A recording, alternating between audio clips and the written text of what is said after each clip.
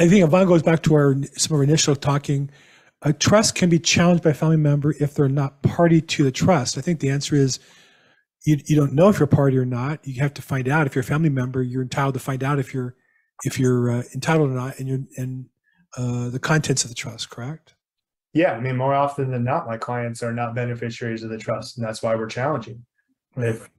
If you were a beneficiary and you're happy with everything, oftentimes you're not in my office. We're not fighting at that point. Everybody still gets along for now. Right.